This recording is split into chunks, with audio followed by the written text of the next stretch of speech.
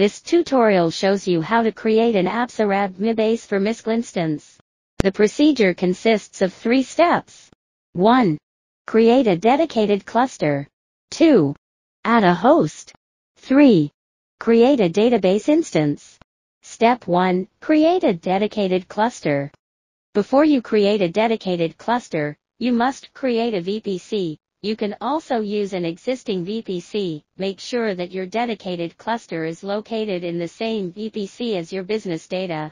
Click ApsaraDB MyBase in the Alibaba Cloud Management Console, or click Console on the ApsaraDB MyBase product page to go to the ApsaraDB MyBase console. Select a region.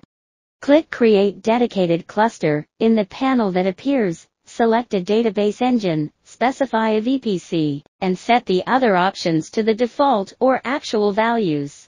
The first time you create a dedicated cluster, a message in red is displayed at the top of the page. Click the message to grant service permissions. Click OK.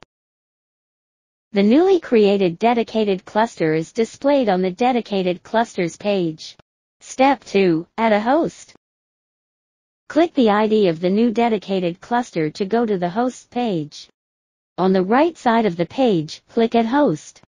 In the panel that appears, the new dedicated cluster and the associated region and VPC are displayed. Select a zone, storage type, host specifications, and switch. Click Buy Now.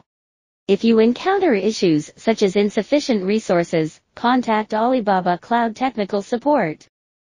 Step 3. Create a database instance. In the left side navigation pane, click Instances to go to the Instances page. On the right side of the page, click Create Instance. In the panel that appears, select an engine version, parameter template, and time zone. Specify the table name, case sensitivity, storage capacity, and instance specifications. Set the deployment method to the default one, and then select a zone and a switch. Alternatively, set the deployment method to a specified host.